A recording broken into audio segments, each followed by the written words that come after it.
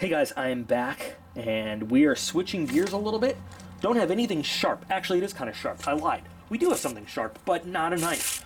I have been threatening to start this tactical flashlight review and roundup for a while, and you know what? I've just been putting it off, but I am starting with number one today.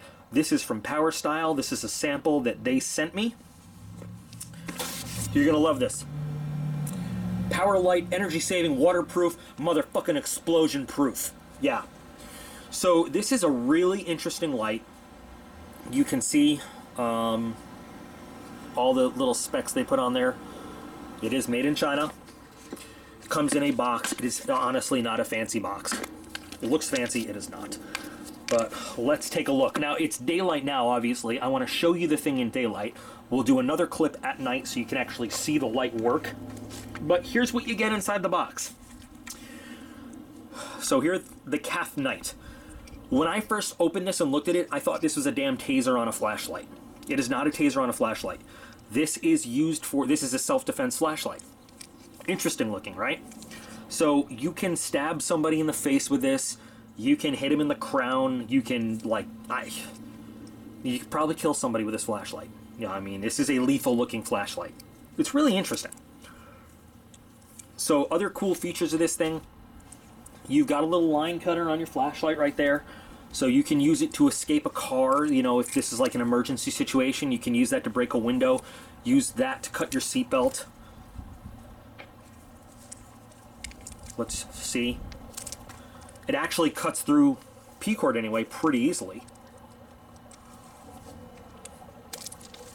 Very easily. It has different modes on there that we'll look at in the dark. We won't do them now. Another interesting feature that this one has, and I'm only going to do this momentarily, this one has like an alert siren on it. So let's see if we can bother the whole neighborhood.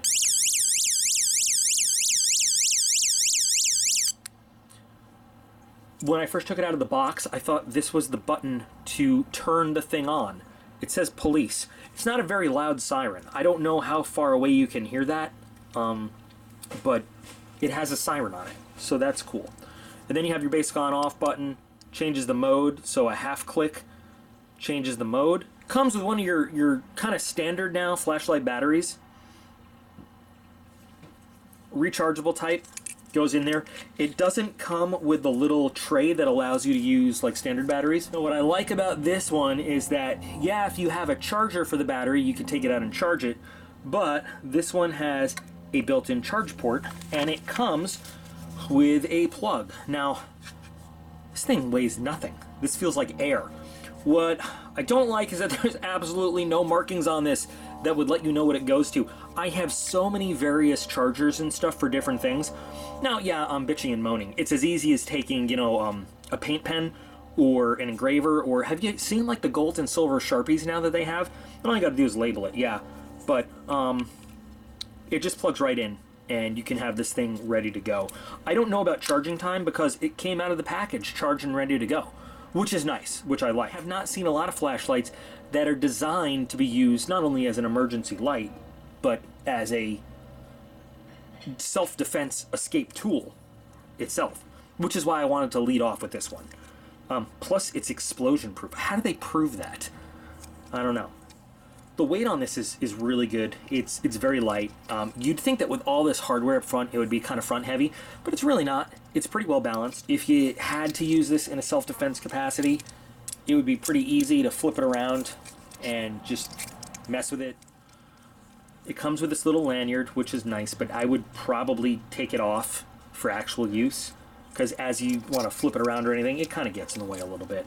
But it's cool. I mean, I could use this on something else. There's not a lot of real estate in between the head of the flashlight and this area with a line cutter right there, which is a little bit of a complaint for me and my giant gorilla hands. I'd like to have a little bit more as I'm messing around and grabbing this or flipping it around so it doesn't get in the way. But other than that, I think it's fairly well designed. You get a good grip on it. I could see how it might get a little bit slippery when wet, but you've got some nice design elements up here that are kind of grippy, and you know, you can't cut yourself on that, and it kind of grounds your hand as well. So I guess that makes up for the slipperiness of the shaft there. So what we're gonna do is we're gonna wait a little bit until it gets dark.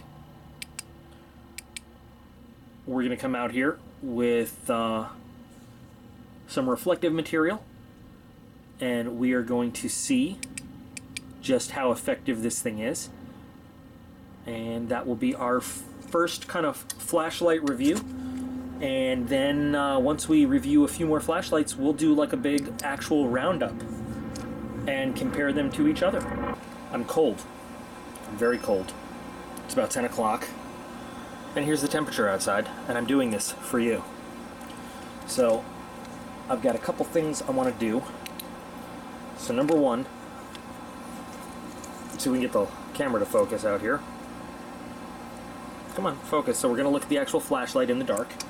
What we're also going to do is we're going to use this cord. I'll give you the actual name of this. I can't remember, but this has a glow in the dark and it has a reflective element built into the cord. So I'm going to hang it up on the fence over at the back of the yard over there. And basically we're going to see how well the flashlight itself can illuminate the reflective element, in addition to just seeing how well the flashlight illuminates stuff. And then we've got some glow-in-the-dark material we're going to use to just spot, illuminate the glow-in-the-dark and see how well it charges it, to see how well the light works in the dark. And that's how we're going to compare stuff when we do our roundup. So let me get this set up. This is also supposed to have a glow-in-the-dark element to it. That is so lame when it comes to glow-in-the-dark. Like, I can barely see it. Can you even see that? It's really lame. This is the power cord, by the way. So I'm going to cut for a minute and go hang this up over there. Now, for this stuff I'm doing right now, I'm actually using my O-Light, which is my favorite carry. I'm prepared with warm weather gear for my feet, my favorite Yoda slippers. Other than that, I'm just ready to go. So, this is the O-Light. And you can't really see much of the yard, but do you see the reflective element in the P cord right there? That's what's illuminating over there. There we go. Now this is not a bright tactile flashlight. This is just an EDC flashlight. I think it's on the lowest setting right now too. And you know what? My O-Light's not letting me change settings because the battery's dying, which sucks. But you can see the reflective element over there. Here's our Cathnight. Now, I don't know why we're getting that kind of shimmeriness there. And I know the camera's having a little trouble autofocusing because we're in the dark, but can you see the reflectiveness over there of the actual P cord? There we go. Now it's illuminating everything, so the reflectiveness doesn't even matter. Changing to a less bright setting. Strobe. And now our SOS setting. So not bad, but you can see how even in the peripheries, it's really illuminating the reflective quality of that P cord.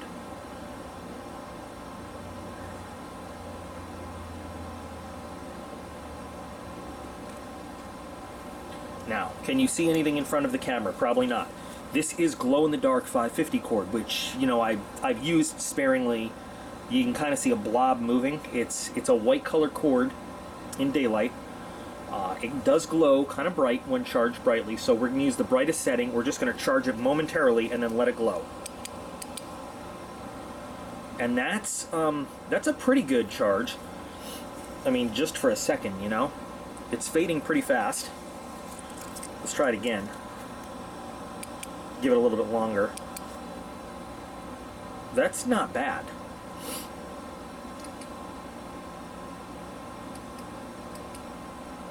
What I want to do now is just give it like an overall shine.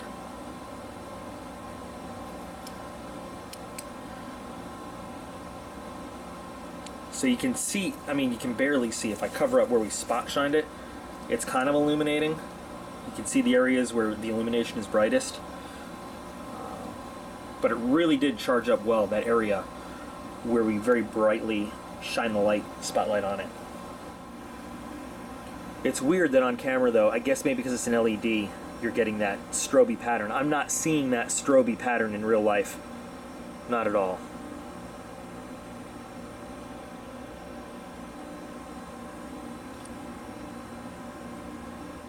And just as a control, I'm also not seeing that strobe pattern with my Olight either. So it just must be something with the way that it shines. Yeah, this Olight definitely needs to be charged. It has not been charged since I took it out of the battle box several many months ago. So that's a pretty good sign of this light. We're going to look at this light separately though.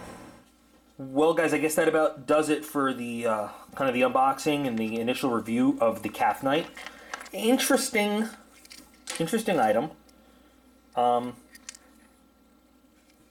You know, that siren didn't do much for us, and I don't know. I wish I had just like a whole supply of windshields and stuff I could try all these glass breakers on and everything. But it's a different kind of flashlight, different design. But I mean, you know, for the price, I guess you can judge for yourselves. I'd like to hear your opinions on this guy right here.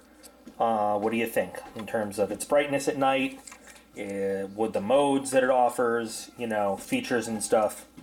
What do you think? So, flashlight number one of what we're looking at. I'm trying to balance all the different kind of tools and stuff, and I don't want to do nothing but flashlights for like 2 weeks straight. You know, nothing but multi-tools, and I'm trying to kind of interspace them all and everything.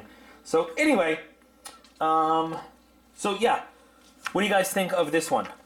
It's interesting, and I'm definitely giving this one away, for sure. So hopefully it'll find a nice home out there and somebody will like it. But I've got other stuff I need to get going now, different videos and such, so I appreciate all of you. You are all awesome, and I will be back again real soon.